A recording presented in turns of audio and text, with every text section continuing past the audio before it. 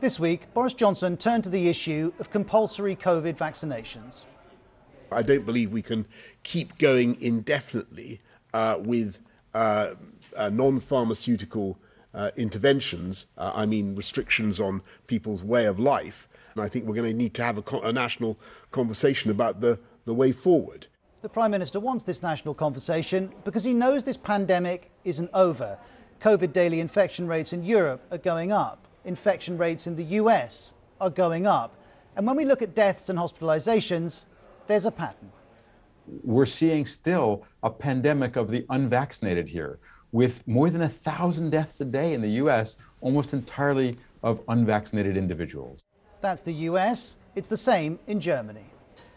It's very difficult to get staff motivated to treat patients now in this fourth wave. We are still seeing so many patients that are not vaccinated.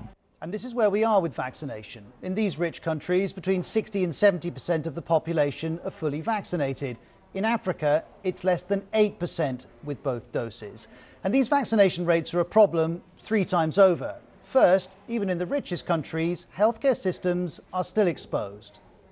In some parts of the country, you can only describe it as dramatic. Overfilled intensive care units, severely ill people who have to be flown across Germany to get the care they need. Next, if the developing world is under-vaccinated, COVID has a better chance of mutating. You know, every person who's not immune to this virus is essentially a viral factory. And a viral factory is a variant factory. So we just have to get the world immunized. Then there's Omicron. Certain features of Omicron, including its global spread and large number of mutations, suggest it could have a major impact on the course of the pandemic. And when faced with all of this, there's a further problem. Governments have been asking people to get vaccinated, and it's not been enough. And we have done 10 months of campaigning, of trying to persuade people, but still we have a certain share, nearly 1/3 of the population, which is hesitant.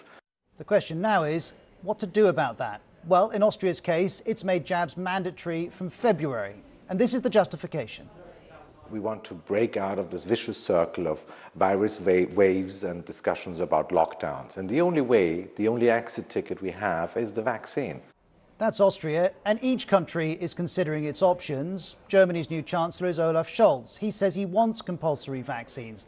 Already in Germany, you can't go to lots of places, including most shops and restaurants, without a jab or being recently recovered.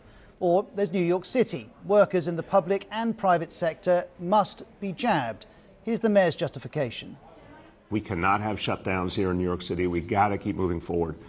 And the answer, as always, is to use the things that work. Vaccination works and vaccine mandates work. But if they work, why is this so controversial? Well, first of all, for some, this is about individual liberty. We are a free country. I think everybody is, entitled to their own opinion. If we are going to be mandated to have the vaccine, I think our freedom is being suppressed. But this assessment is not shared by the President of America, Joe Biden. This is not about freedom or personal choice.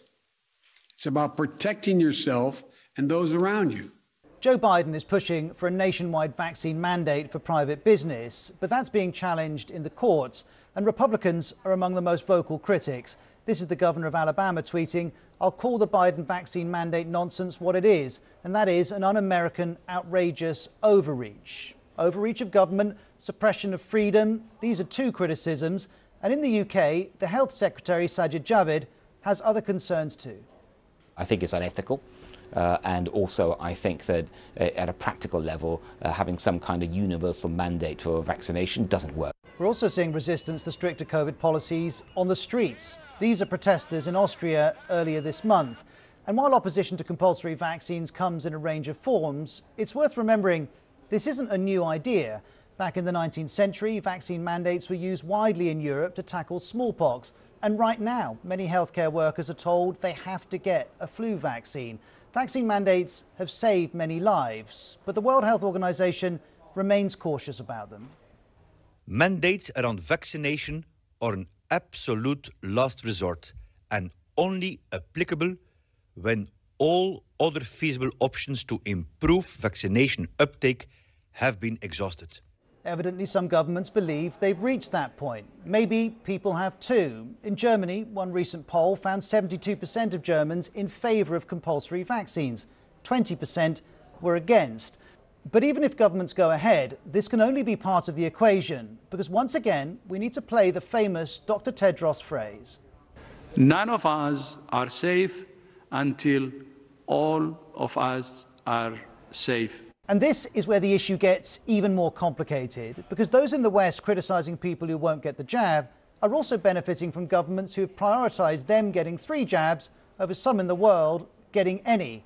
So yes, the number of unvaccinated people is a major factor in the threat this pandemic poses, but mandating vaccines alone won't address that. There will need to be a fairer distribution of vaccines too.